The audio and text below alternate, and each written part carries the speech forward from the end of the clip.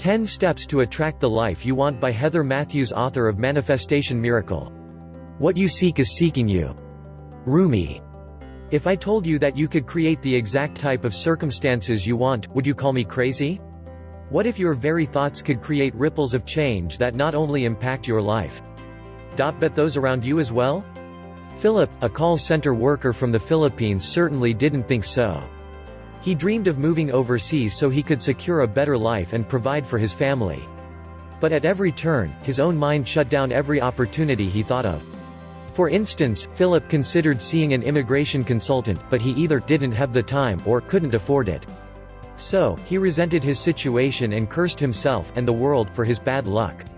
He didn't realize that the real culprit was his mindset, not his circumstances.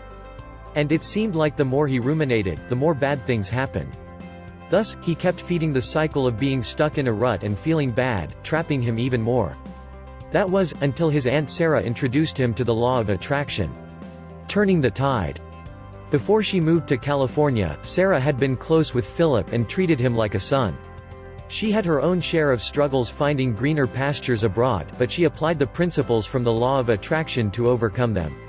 So she sent a few books on the topic to Philip through Amazon so he could gain the clarity to turn his life around.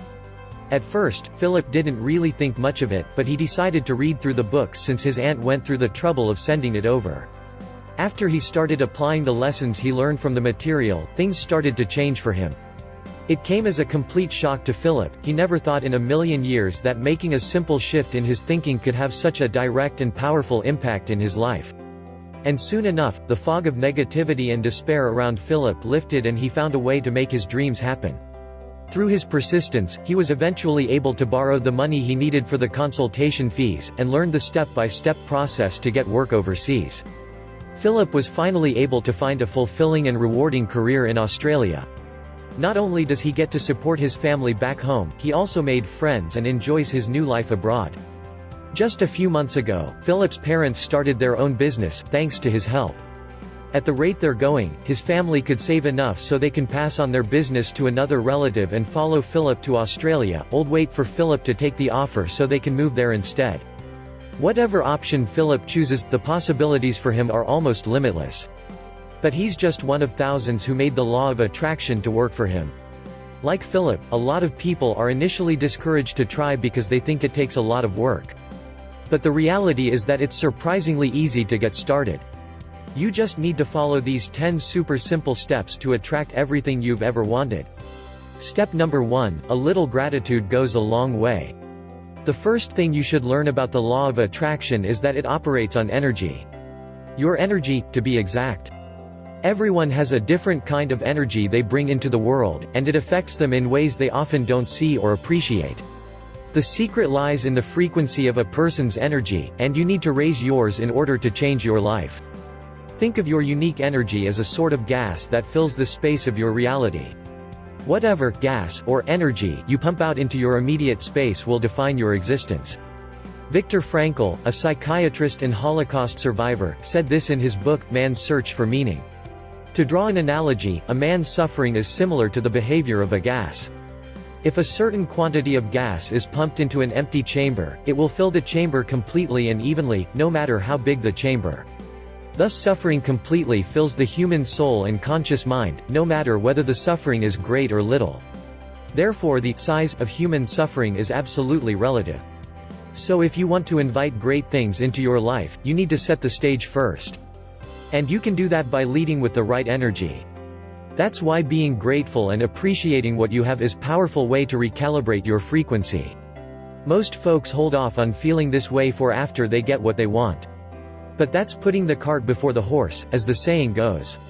When you lead with gratitude, it will act as the precedent for everything good that follows. Click link in description to discover the lazy person's secret to get everything you've ever wished for. What I like to do is start of my day by making a list of things that I'm grateful for. If I miss anything, I save it for later and update my list at the end of my day. And when I go over my list during the weekend, I'll see exactly how much good stuff I've accumulated. This creates a kind of snowball effect and helps me attract even more good stuff down the road. Step number 2, be generous. This can be a challenge for some people if they feel like there isn't enough to go around.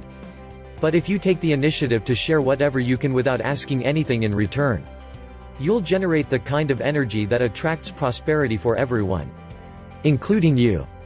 Again, this is the law of attraction at work. Try offering your time, talents and material wealth to those who need it. You'll soon invite blessings without even trying. Step number 3, visualize your future. What I find amazing about kids is how powerful their imaginations are. When they role-play with other children, you can see in their eyes how real their games are to them. This is something that's lost on grown-ups, and it's important to recapture that ability to envision the kind of reality you want. The universe likes to play games with us. The better you are at visualizing, the more you'll be rewarded. Like I said, a certain type of energy attracts a certain kind of reality. So if you focus your energy and thoughts on that dream job you want or the car you've always wanted to drive, you'll raise your frequency to attract those exact things. Step number 4, let the negativity pass.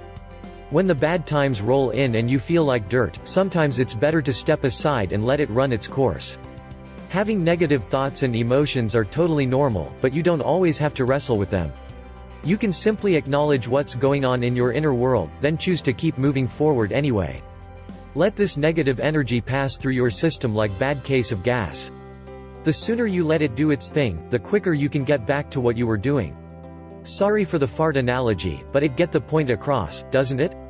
Step number 5, never stop growing. It's good to have a daily routine in your life, but not at the expense of your personal development. Most people are so set in their ways that they're afraid of the thought of doing something new.